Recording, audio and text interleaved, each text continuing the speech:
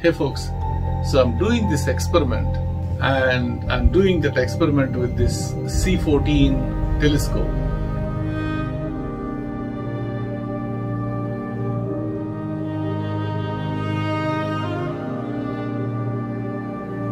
Ever since I got this big telescope, my question really is, besides like taking pictures of planets, how do you maybe take the pictures of deep space objects using this telescope? So in my initial attempt, I took a picture of the pillars of creation and it came out amazingly great. But I know like the pain that I took to take that picture, and whenever I try to focus using the C14 telescope, I can see it, but when I try to take a picture, I can take it, but the stars are going to trail a little bit because you are like in a complete zoom, no focal reducer, right? I get star trails. If I take a couple of pictures and then I try to stack it, the stacking process won't even recognize the stars in my picture. I have all sorts of issues. So now I'm trying the same thing. The reason why I can try now, confidently I'm thinking, is the setup that you are seeing here is a state-of-the-art setup. I don't think I ever actually tried. I'll show you guys. The setup that I'm showing you now is really state-of-the-art setup. This is Optec Leo focuser. It is one of the best focuser that we have on the market today. And this is off-axis glider. It is called Sagita and it is from Optec. And that one, along with the Lodestar X2 off-axis glider, will give me the guiding that I need using this telescope. And then I have a QHY CFW3 filter wheel. It has 55 millimeter filters, like much bigger filters than the 2-inch, and they hold like 7 filters. And then this camera here is QHY 600 monochrome. This one is a full frame monochrome camera.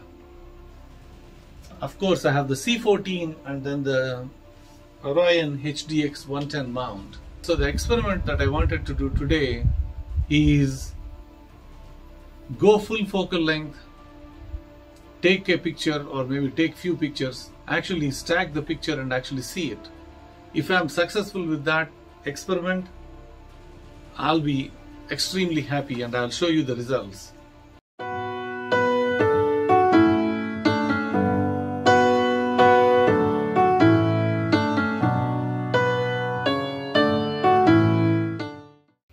Once these clouds are gone, the deep space object I wanted to try is Trifid Nebula.